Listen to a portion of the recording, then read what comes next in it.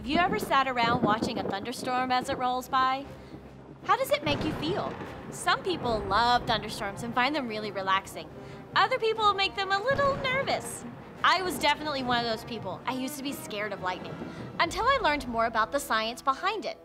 Hi, I'm Casey from the Mid-America Science Museum in Hot Springs, and today I'm going to use some electricity to teach you the science behind thunder and lightning. So here I have one of our tools at the museum called a plasma ball. See all that purple stuff inside? It looks like a lightning bolt, doesn't it? That's because it is. See, plasma is the fourth state of matter. It's what you find in lightning bolts, in nebulas and gas clouds, and even in some stars. And it's almost pure energy.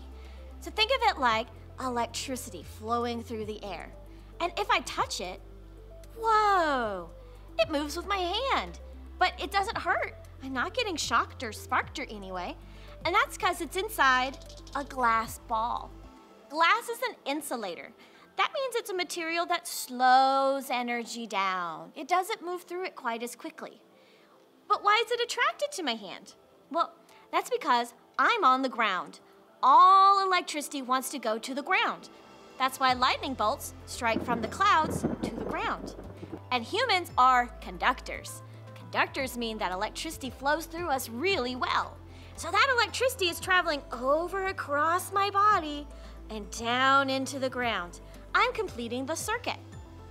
But like I said, because it's inside an insulator, it's nice and slow, and I'm not getting hurt at all. Did you know electricity can travel through the air wirelessly? Check this out. We just need the lights off and a fluorescent light bulb. Whoa! The electricity traveling from the plasma ball is actually going through the air and causing the gas inside the fluorescent light bulb to glow. Whoa! Now that's some bright science. But to learn about thunder and lightning, we're gonna need something bigger. Much, much bigger. Come over here and see what I'm talking about. This is our Tesla coil. It gives off 1.5 million volts of electricity. It's the world's most powerful conical Tesla coil according to the Guinness Book of World Records. Are you ready to see what it can do? Here we go. In 3, 2, 1. Wow!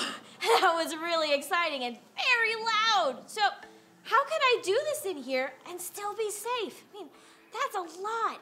It's not as powerful as real lightning, but still, 1.5 million volts is pretty crazy. How are we able to handle this much electricity in a closed room? Well, notice the red thing around it. It's called the Faraday cage, made out of 2.5 tons of steel. Remember how I said electricity and lightning always wants to get into the ground? Well, it's looking for the easiest way to get there. And metal is the best. It's the most attractive to electricity. And that 2.5 tons is a beacon for shoot me. So the lightning, or the electrical discharge, hits that metal cage and takes it all the way down into the ground. And we are perfectly safe outside. Notice that really loud noise it's making? That's just like thunder. Thunder is only the sound of all that electricity. Yeah, electricity can make sound. See, electricity gets really, really hot. A lightning bolt can be as hot as the surface of the sun, and all that heat causes the gas in the air to expand. But it's expanding too quickly. Imagine I had a balloon and I was blowing it up.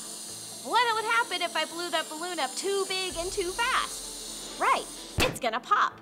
And that's what you're hearing is the popping of the balloon of air around the electrical discharge. So the next time you hear thunder, don't be afraid. It's just the sound of all that lightning. Sometimes it sounds like the storm's right on top of you, and sometimes it sounds like it's far away. Did you ever wonder how far away a storm really is? Well, you can actually use thunder to find out. Light travels a lot faster than sound. So wait for the flash of lightning and then start to count. For every 5 seconds that you count, that storm is 1 mile away. So if I see a flash of lightning and count to 10 before I hear thunder, I know that that lightning is from a storm that is 2 miles away. That's a really good way not to be scared during a storm. You can track how close it is and if it's traveling away. I hope you'll think of Mid-America Science Museum and our Tesla coil the next time you see a lightning storm. Thanks for joining me, and goodbye for now.